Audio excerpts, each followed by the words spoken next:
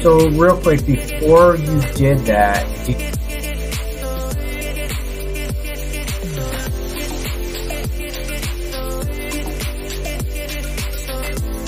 and your origin story, like how did you get into? Is that he made an age joke the last time we were. I'm gonna use that Kuka.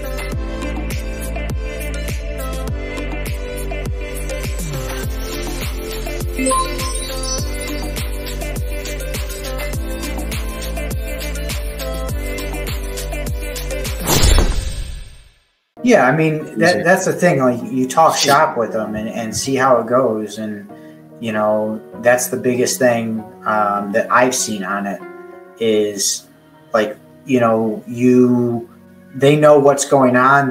You're not having to hold their hand throughout the whole process. They know exactly what's going on. You know. Yeah. So but yeah, I mean that's the two types that I'm doing. I mean it's not nothing crazy, but weekly distressed and then a larger list. I just like to go niche in general just to kind of keep two different, things there. So, and one thing that I've been on even newer people is mainly about consistency. Just because you buy a list and you don't get any hits, you just have to be consistent, you know? And you do. Yeah. And especially with the follow-ups, because you know, it'll only be like a 5 to 10% chance that I'll get something off of a list. I'll get a hot lead and they're like, yeah, I want to sell and I'm going to give it to you exactly what you want. Today.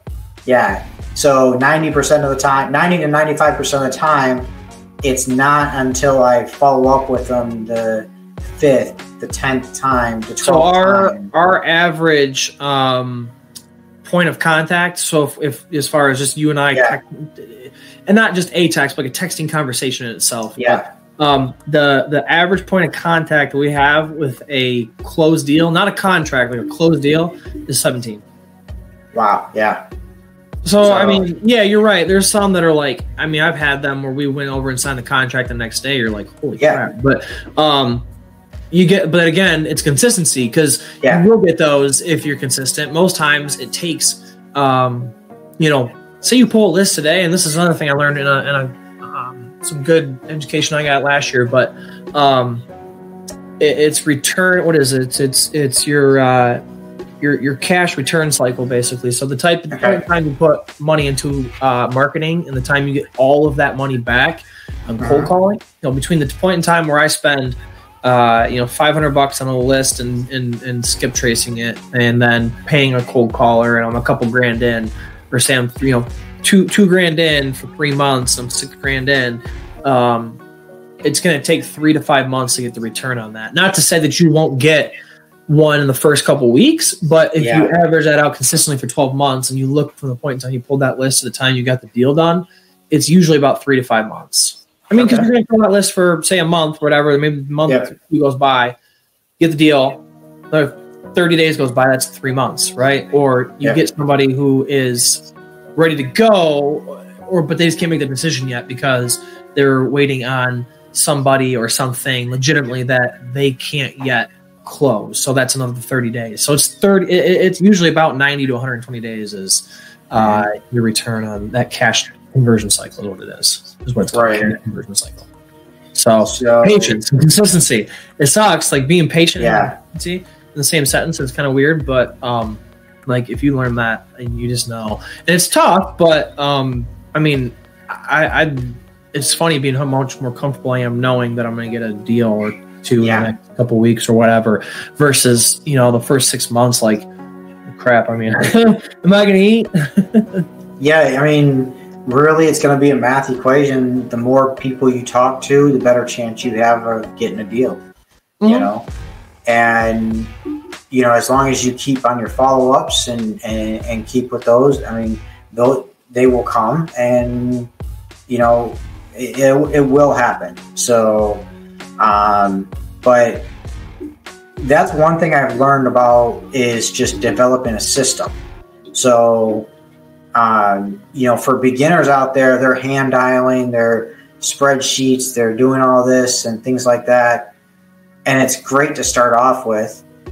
But you at least want to think about even just drawing it out, like a flow chart of how you want, like, okay, you cold call, the lead comes in, where do you want it to go? How do you want to follow up? And what do you want to say? Things like that, you know? And you don't have to have all the systems. You can just, okay, this is my plan for when I can afford it, when I do my first couple of deals and I can put money into it. You know? Yeah, I would say so. Like, if I could put some input on top of that to actually get somebody a something like trackable and measurable. Our average. So to give you some numbers, as far as getting a contract, it takes us about 27 to 30 warm leads, people who said yes to get a contract. Got it. So if you think about, you know, you talk to, I forget, I think our average, like, person we talk to person who raises their hand is like 1 in, like, I think 870, something like that, right? Okay. So that's actually not bad. Numbers, so like 1 in 70 to get a warm lead, and then you get 27 to 30 warm leads to get a deal. And so you ask yourself, if you want a deal a month, I think if you're just starting off, instead of 27 to 30, you're probably looking at closer to like 50. So if you think about how many conversations it takes to get 50 yeses or 50, you know, interested people, you probably are going to have to pull a list of 5,000 people or something and just hammer that thing every single day. And so, like, if you're to call and say you're calling, you know, you're dialing 500 dials a day, which if you have a dialer, that's, I mean, it sounds like a lot, but an auto dialer, as you know, is going to knock out 100 in, like, you know, 6 hours. And that's just 6 hours of sitting on a dialer, right? 6 hours. So say you're doing, you know, 500 dials, and I said it takes, you know, say it takes 75 to get, you know, that's 6. So that's 6 people out of that, you know, and you're doing that every day. You got to think about the numbers where maybe that you make sense so you can get a deal. So it takes a lot of people to talk to get a yes, and it takes a lot of yeses to get an actual deal. So I would think of it in that process and how much time you can sit there once you know how many people it takes to talk to get to talk to take to yes. And this right here, I just kind of want to bring up is exactly why wholesalers are important.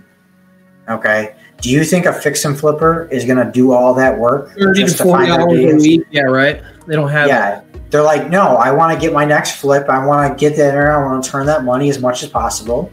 And I want to work on the next flip. So, yeah, you know, that's the reason why we are wholesalers. That's the reason why there are wholesalers. And that's the reason why fix and flippers should love us.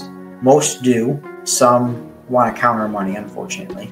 So, you know, usually those that want to count our money, I usually don't sell it on anymore. So just deals on the MLS for them. Exactly. Yeah. So, now you also do fix and flips and buy and holds as well, right? I don't hold anything right now. I kind of have a different goal in mind for that. Sure.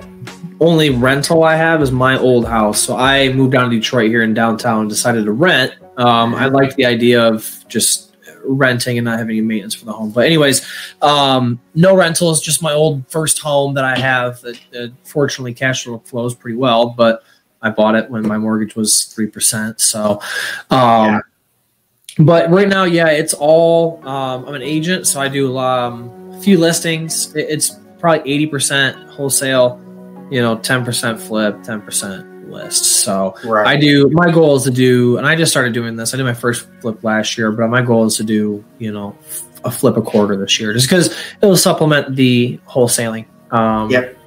If I can do a flip a quarter, wholesale, 3 deals a month, 4 deals a month, that's just kind of, it fits my goals, fits my capacity, as I'm just myself and a couple of VAs. So it's something I can get a good wide base on, and then maybe next year scale that. Instead of doing 4, we do 6 or 8, and then 5 wholesale deals a month or something. But that's what I've been doing this year so far. So that's awesome.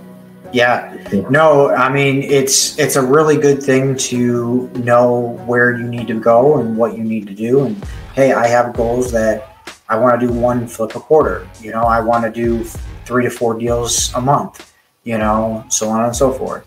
So, you know, what do you find that is so? I mean, you talk to a lot of people as far as people in the real estate game and new wholesalers and things like that a lot. What is the most common question you get from a new wholesaler? How do I know what a deal is? How do you know what a deal is? Okay. I just feel like that's either the common question I get, or they say they have a deal and I look at it and it's not a deal. So, yeah, you know, no offense, that's what I did first too. But I think, you know, the biggest thing as far as a deal goes, like I would say, I guess if you're like brand new, there's 3 things to get to know what a deal is, or 3 components to learn to understand what a deal is.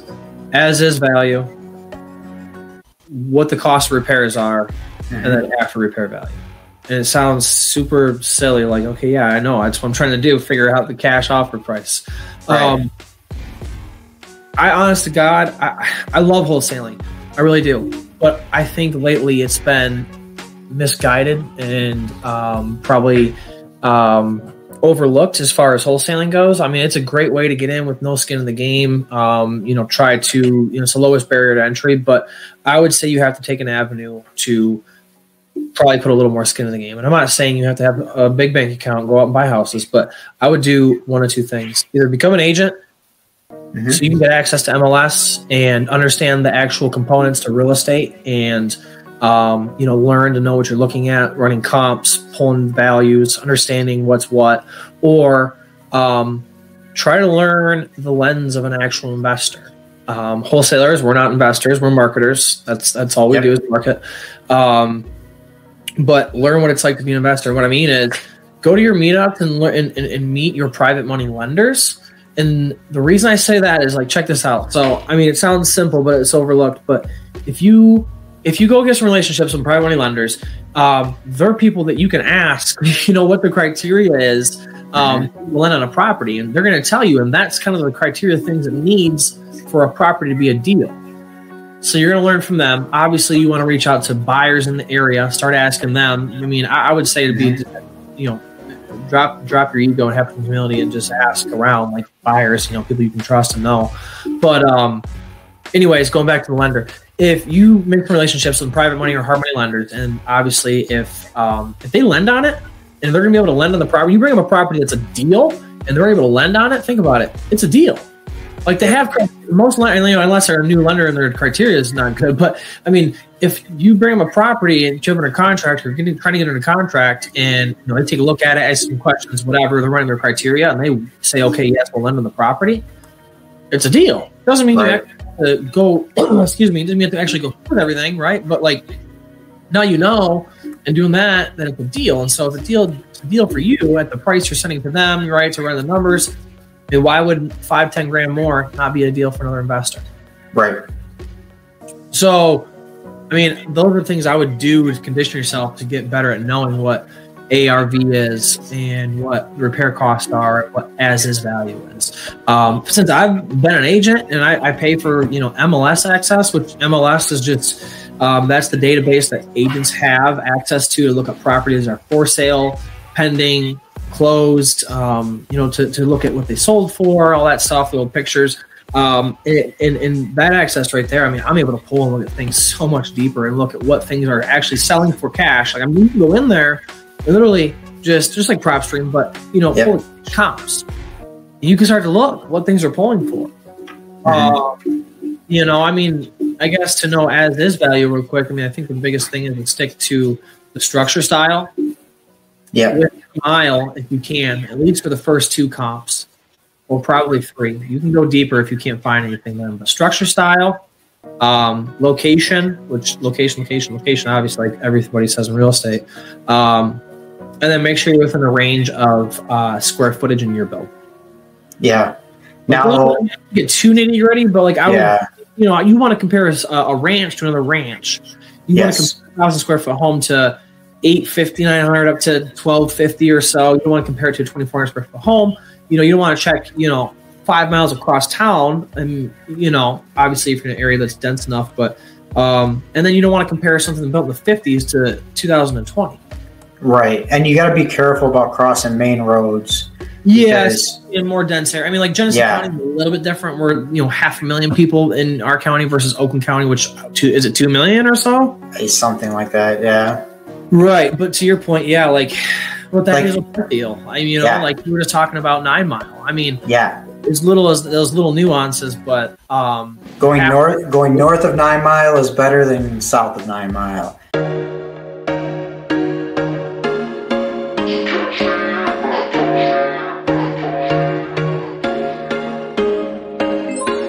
There was once a day that I would pray for you. I'd go and misbehave just so you'd notice too. Sneaking looks up and down from across the room.